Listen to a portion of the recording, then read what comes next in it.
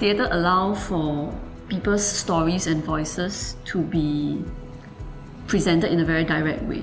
The actors you see on stage actually has some parts that are like you, like me.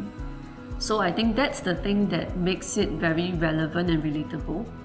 At the same time, right, you don't just see yourself in the story, you see yourself with others. When you watch a play, you see the characters, and they are fragments of you and me. Their stories and their lives are part of what you and me go through in real life as well. And that helps us understand and empathize with the characters, understand and learn about the issues in an emotional way rather than an intellectual way. I recall my very early in-depth experience with drama is actually in secondary school when I was with the drama CCA.